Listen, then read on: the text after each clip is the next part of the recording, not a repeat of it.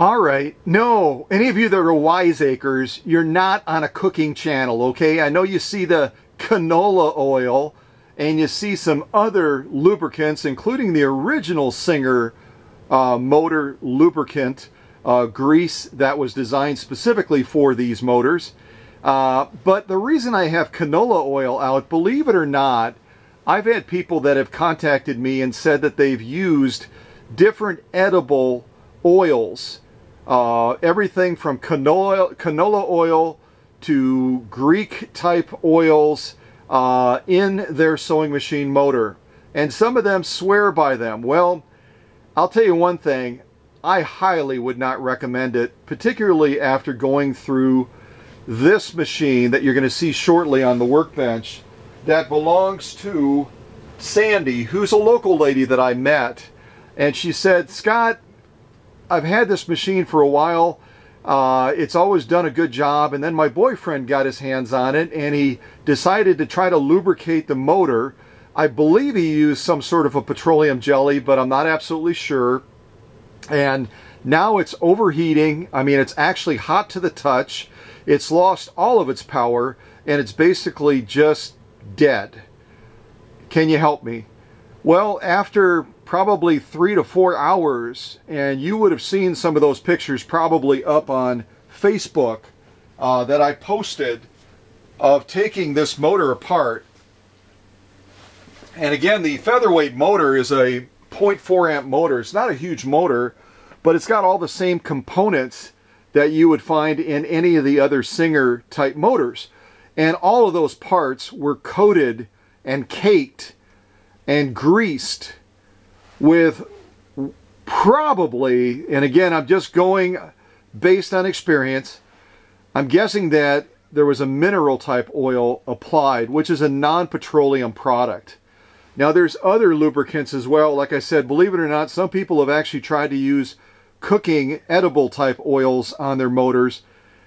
I would argue it's not going to get you a great outcome because it's going to leave a resin behind that's going to become just caked up on all of those electrical field parts, and you're going to eventually have some failure on that motor.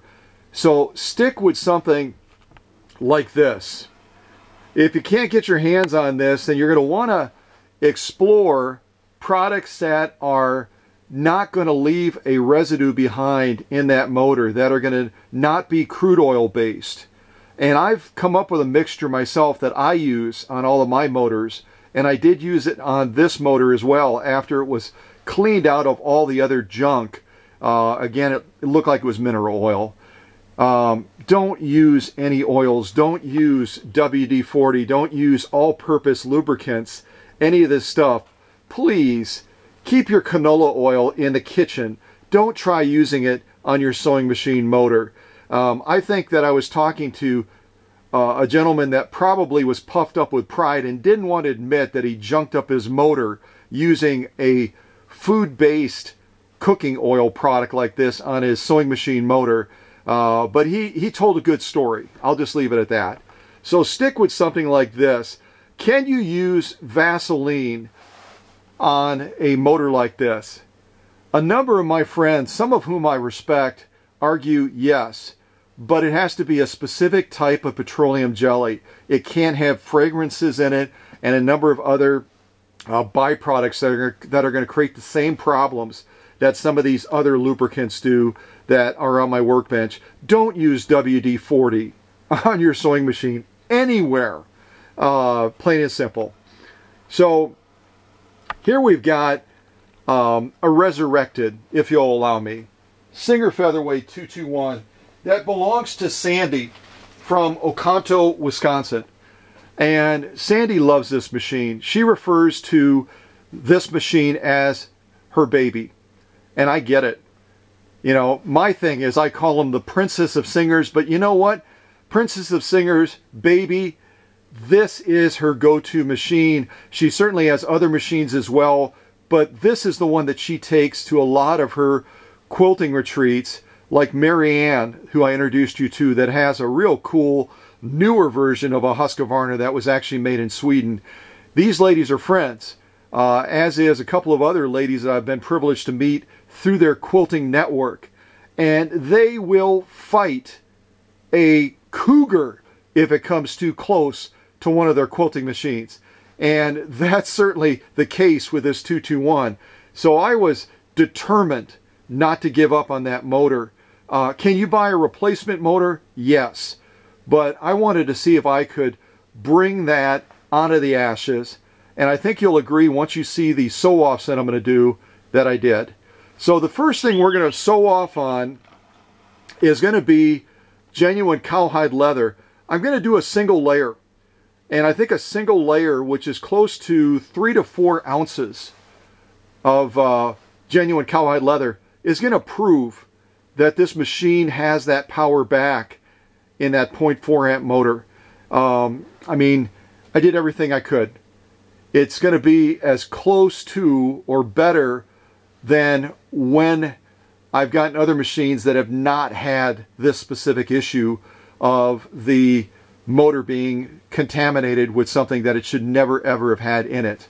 So follow me down to the needle. Let's see what we can do with this genuine cowhide leather. Should have some sort of music on or something, suspenseful music, but we're just going to play it straight. So here we go. A fairly thick piece of genuine cowhide leather, and this again is going to be the 221 that had major motor issues. Here we go. Should have worn different shoes. Hold on one second. Having the clutch engaged is always a good principle. I think I was going to fire this up, which I'll do afterwards, so you can hear the motor without a load. Here we go.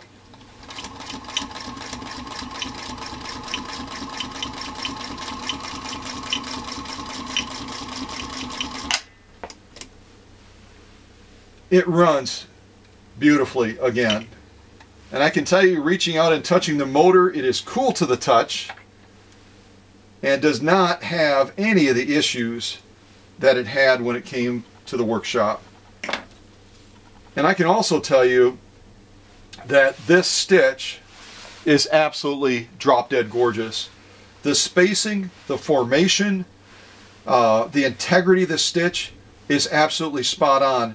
And if I turn it over, and I've got to kind of pull it back for you to see it, but that lock stitch is equally gorgeous, and it really drove it into the nap of that genuine cowhide leather. And the stitches are just really beautiful. And why shouldn't they be?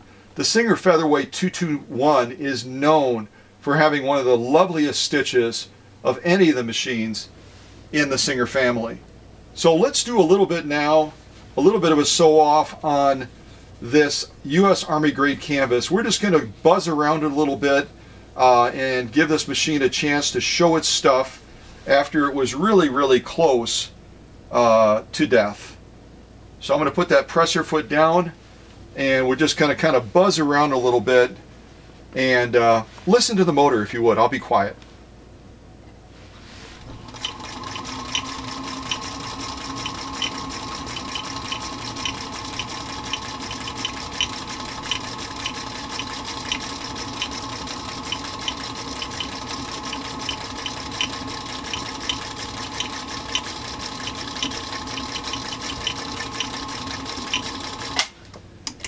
Alright, nothing fancy, just a little circular sewing. You ever feel in life like you're just going in circles? Alright, I know that was a shameless attempt at humor, but you know what? It really comes down to trying to do everything I can for every single machine that hits this workbench. And, you know, this motor was in a position where it could have gone either way. I have no doubt that going to another sewing location, you know, somewhere in this area or anywhere in the country for that matter, that there would not have been any attempt to do what I did to this motor. So I feel real good about that. I really do, and I'm hoping that this machine will continue to serve my new friend Sandy extremely well for many years. I'm going to zoom in on these stitches and just kind of show them off a little bit to you so you can see them up close.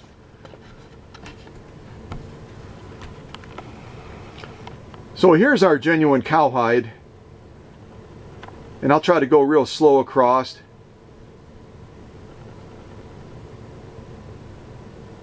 Not the best angle for it, but it really is a spectacular looking stitch on there. And if we go up to here, I love this stuff because you know why? It really presents stitches well. You can just see the formation and integrity and the flow of that stitch. Some of these turns that I did, the spacing, the formation, everything about those stitches is just absolutely spot on. And when it comes to the integrity of a stitch, I mean, especially if you're in the quilting circles that Sandy and Marianne and my other new friend Janet that I've met, you know what? You better have a good looking stitch. Otherwise, you better pack it up and go home. And if I turn this over, you're going to have a chance to see the lock stitch as well on both of these. It's going to be tough on this genuine cowhide leather, to be honest, because that stitch is really, really driven in. But I'll zoom in on it and you can see what you potentially can see. But again, these are really, really good looking lock stitches on here. And the little white tufting you see is just a byproduct of that U.S. Army grade canvas. You can see down here, really, especially on that curve, just how lovely, spectacular those stitches are. So I would call this, without a doubt, a huge success. A huge success from the standpoint of restoring as much of the power of that motor as I possibly could. Do I believe that it's equal to another featherweight that would not have gone through that horrific trauma of having that foreign lubricant in there, and then the machine operating with that lubricant in there, and it you know, overheating and just having a number of other challenges? Probably not. But I would say that it's equal to or better than when it left the factory. And I say that intentionally because I always try to exceed what machines can do. And as I told you, I met a couple of folks that used to sell machines door to door for Singer, and they become strong followers and friends and fans of what I try to do with vintage machines. And they told me, without batting an eye, that my machines, with the sew-offs that they've seen, outperform what the machines that they had just picked up at the factory were capable of doing back in the day. And that's a good feeling. It's a good feeling also to hear something like this after, if you had been here when I put this on the workbench before I did anything to it, the pulley on that motor with no load was barely turning. It was making a sound almost like it was grinding metal to metal. And Sandy can attest to that. She was here when we plugged it in. And now, with no load, and even coming over the balance wheel with a belt, so I guess technically there's some modest load on the machine, but it's not turning the shaft that goes to the needle. Listen to this motor now.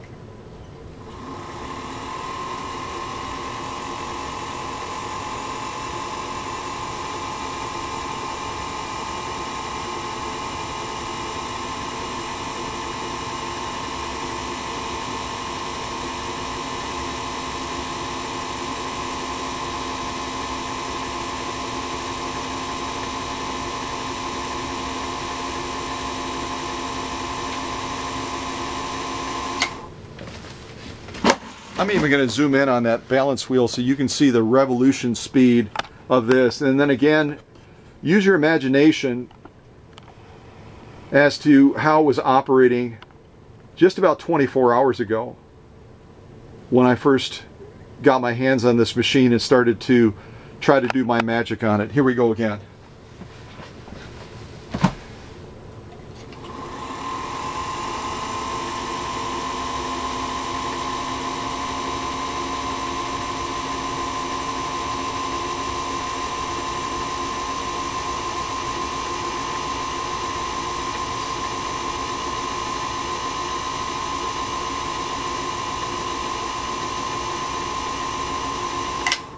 You get the idea?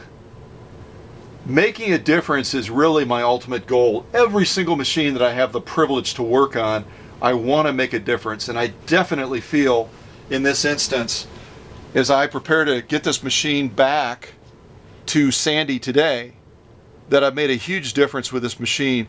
And also a lesson learned for all of you again, as you look at the prospect of trying other types of lubricants. You can find all kinds of advice on the internet.